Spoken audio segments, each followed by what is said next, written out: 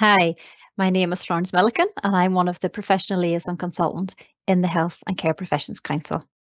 And in this video, I'll be giving you an overview of the changes in the HCPC's updated standards of proficiency on the theme of leadership. So firstly, a quick recap about the updated standards of proficiency.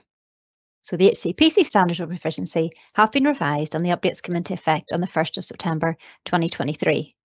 And the standards of proficiency are the professional standards all HCPC registrants must meet.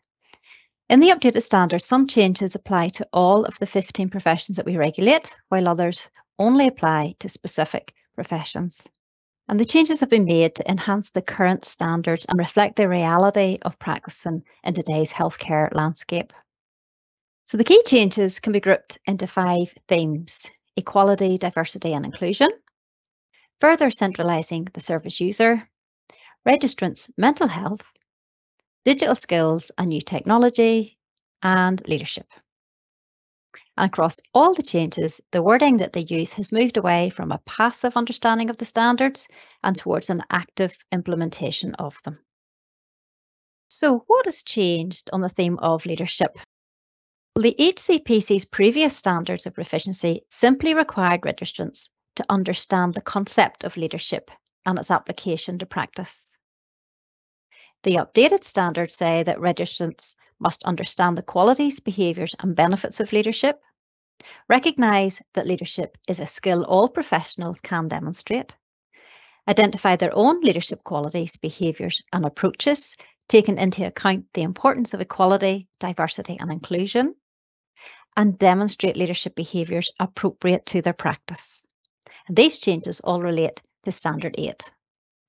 So what does this mean for registrants?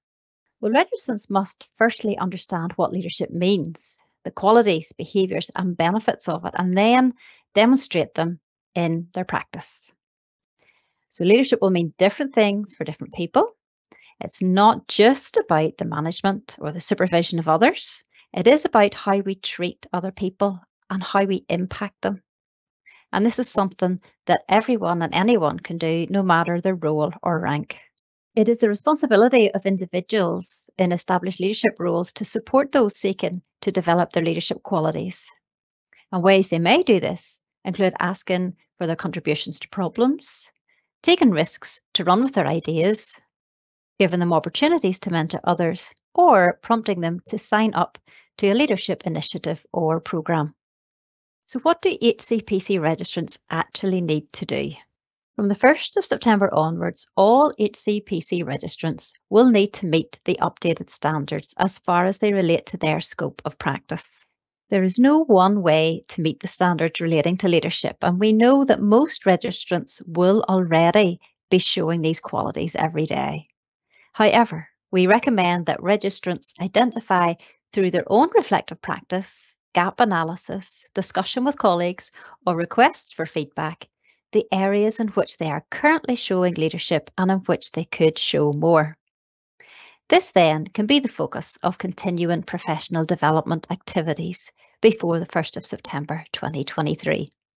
So some prompt questions for registrants might be, am I already meeting these standards easily in my current role? If I feel I can't, why not? Do I have an accurate understanding of what leadership means? And do I see myself as a leader in my current role? And what is my passion? Am I taking opportunities to contribute in that area? And then for managers, am I taking time to discuss leadership opportunities with my staff? Have I identified any cultural changes I may need to make to enable my staff to take on leadership opportunities?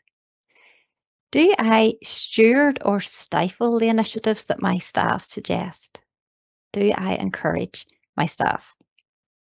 So in summary, we've looked at what has changed on the theme of leadership in our updated standards and the steps all registrants can take to show leadership regardless of role or rank. If you're a registrant, I would now invite you to look on our website for the details of the updated standards and the support available. You can also download the gap analysis tool to develop your next steps.